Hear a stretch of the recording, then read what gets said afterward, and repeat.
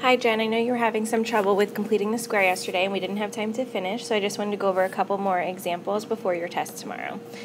So for this problem for completing the square, you want to make sure that you get your constant on the other side of the equation. So we'll rewrite it. X squared minus 14x equals negative 24. The next part, to complete the square, you have to take half of b, which would be negative 7, and square it, which equals 49. This means we have to add 49 to both sides. So I'm going to rewrite my equation. X squared minus 14x plus 49 equals negative 24 plus 49. This ends up equaling 25 on this side. And over here, we can factor this equation out to be x minus 7 and x minus 7. To solve for x, this is really x minus 7 squared equals 25. To get rid of the square, we can square root both sides. So then that leaves us with x minus 7 on this side, and the square root of 25 is 5, plus or minus 5. To finish solving the equation, you'd have to do x minus 7 equals negative 5, and x minus 7 equals positive 5. When you solve for x, you'd find that x equals 2 and x equals 12. Okay, let's try another example. So again, we want to try to get our constant on the other side.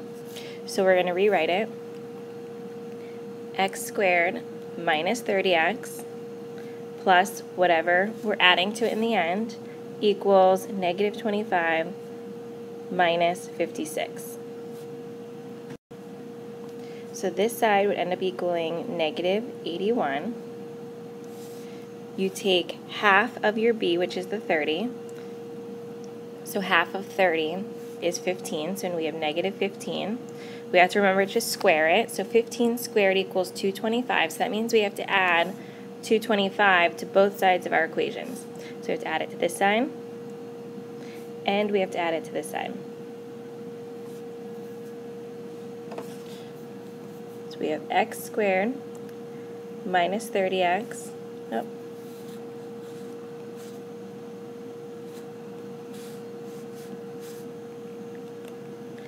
Plus 225 equals negative 81 plus 225. Let's see. I wrote that wrong. So that would give us 144.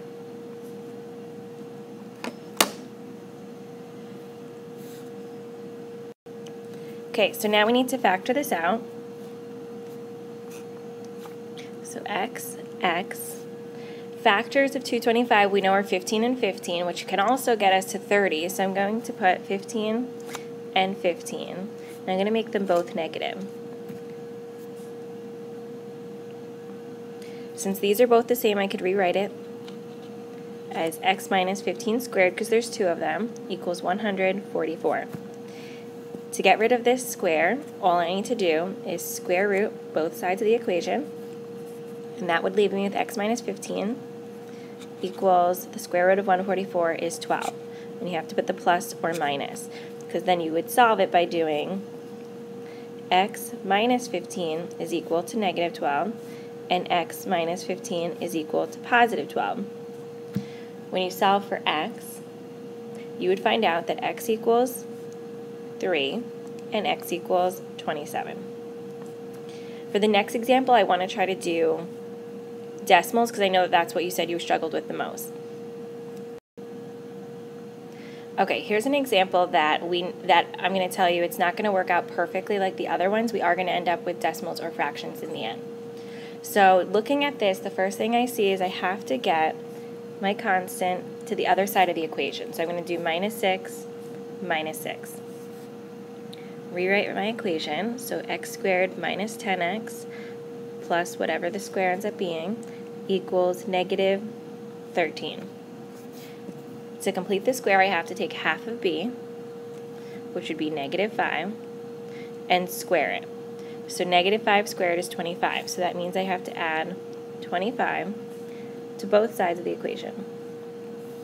So let's rewrite it again. We have x squared minus 10x plus 25 equals, and if we do negative 13 plus 25, we get 12.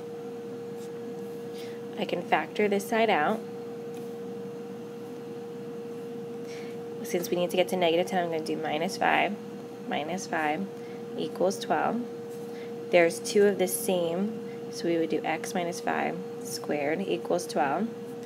To get rid of that square, you take the square root of both sides, which would just leave you with x minus 5 equals, now you can't get an exact square root of 12, so plug it into your calculator.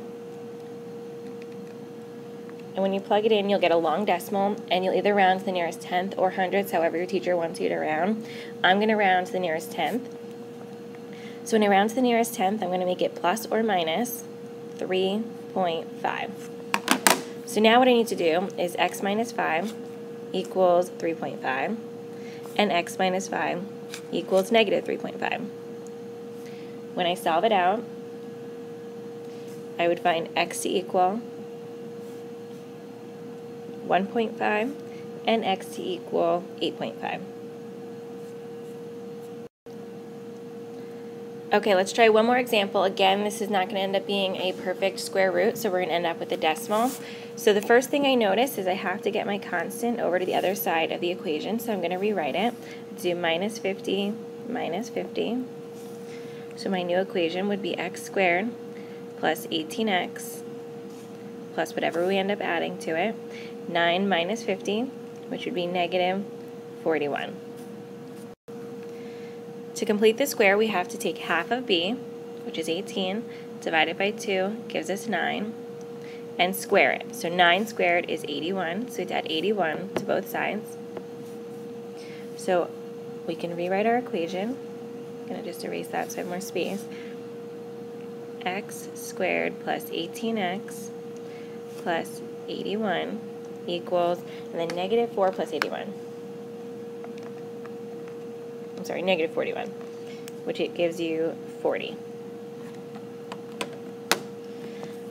So I'm going to factor out this side. 81 and 18, so if I do 9 and 9, make them both positive, equals 40. Since there are two of them, you rewrite it, x plus 9 squared equals 40. We can get rid of this square by square rooting both sides. So this would give us x plus 9 equals whatever the square root of 40 is, so plug it into your calculator. And again, we get a long decimal, so I'm going to round it to the nearest tenth. So rounded to the nearest tenth, it would be plus or minus 6.3. So to solve for x, we have to do x plus 9 equals 6.3, and x plus 9 equals negative 6.3. When you solve out that equation, you find that x equals negative 15.3 and x equals negative 2.7. All right, I hope this video helped you a little bit and you do well on your test tomorrow.